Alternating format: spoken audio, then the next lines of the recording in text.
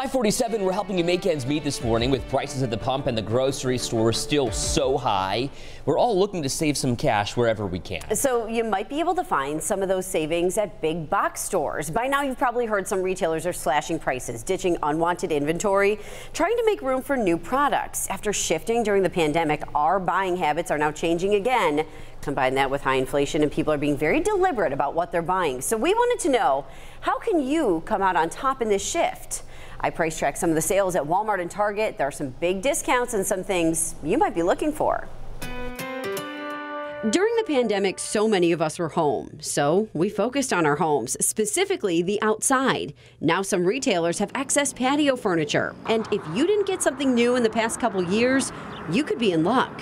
Right now, you can find major deals on patio furniture and outdoor items at Walmart. Check out what I found over the past couple days. This patio set with a love seat, 2 chairs, and a coffee table retails for $399. I found it on sale for $199 through Walmart's website.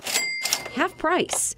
If you want to add some shade, how about this solar-powered patio umbrella? Normally $117, now $70.48, about 40% off. If you're more interested in the inside of your home, industry experts say keep an eye on Target's television deals.